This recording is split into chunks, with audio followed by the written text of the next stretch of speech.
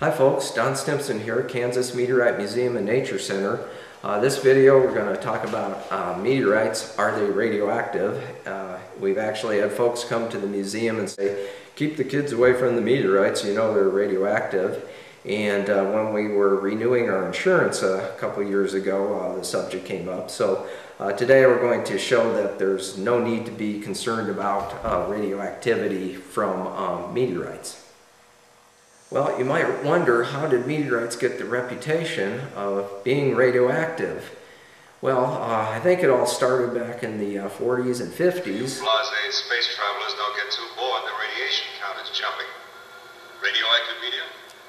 Looks like it. Same old story. Somebody heard somebody say something, rumors, gossip. Next thing you know, meteorites are radioactive. Okay, well, to investigate radioactivity, you need a device that detects radiation. And what we use, it's called a Geiger Counter. Not to be confused with a metal detector. Metal detector detects metal, not radiation. To detect radioactive particles, you need a Geiger Counter. Okay, this is a Geiger counter. It consists of a Geiger Mueller tube, this little cylinder, and the circuitry to drive it. And every time a radioactive particle goes into the end of this tube, that's a very thin mica window here, the circuitry gives a little click and a flash of the LED light. And one of the most surprising things for most folks at the museum when we start discussing radioactivity and such is that you can see the detectors going off every once in a while. It's not pointing at anything, it's not near anything, and yet we get a click, and that means a radioactive particle has gone into the end of the tube. And that's called background radiation. There is no zero. We are surrounded by a low level of radiation at all times.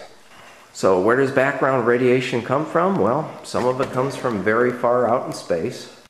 Some radiation comes from the sun, mostly protons. Light takes about 8.3 minutes to get to the Earth from the sun. Protons take 2 or 3 days, blasting into the atmosphere at the north and south poles due to the Earth's magnetic field and causing the auroras.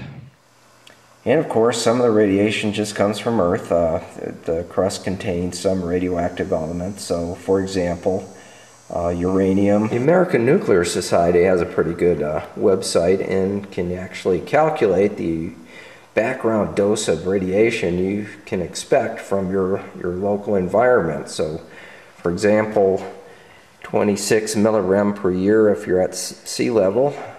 If you're higher in altitude, you get more radiation. You're closer to outer space, less atmosphere to protect you. Okay, so what is radiation and what are these radioactive particles? Basically, they're pieces of atoms. Atoms consist of electrons, neutrons, and protons.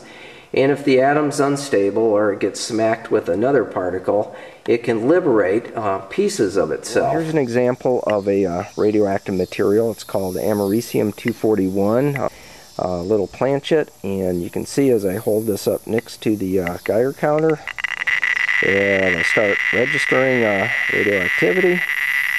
And the americium, it decays. It's an unstable element, and decays, kicks out a alpha particle, 2 protons, 2 neutrons, so essentially a helium, the nucleus of a helium atom, and also some gamma rays.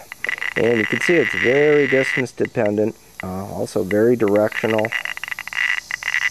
and it's pretty easy to stop. Here's a little piece of tin foil. So, okay, another example of a slightly radioactive material are these lantern mantles. Actually, I don't think you can get these anymore. I think in the U.S.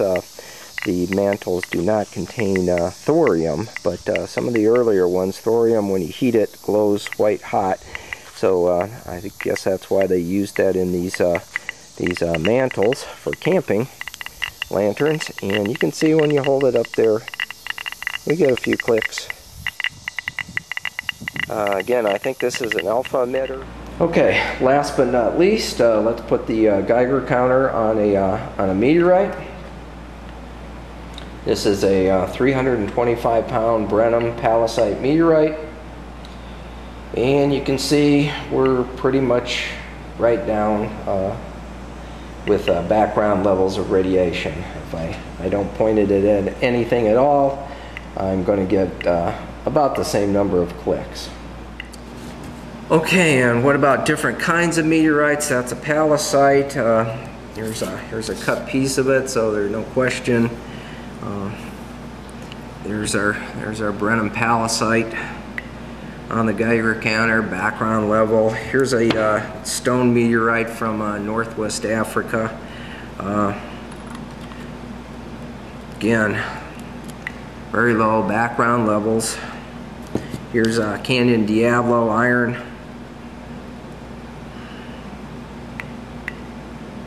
And here's a Sakota Lean iron meteorite. Hold that up there. And again, as advertised, no appreciable radiation associated with meteorites, or at least no more than what you'd expect to see in background levels or just common Earth rocks. Okay, well, that's all I have for this video. Hopefully it made sense, and you know, now everything has a small amount of radioactivity associated with it. There's background radiation around us all the time. Meteorites are not radioactive in the colloquial sense. They're at a very low level, just like any other old Earth rock.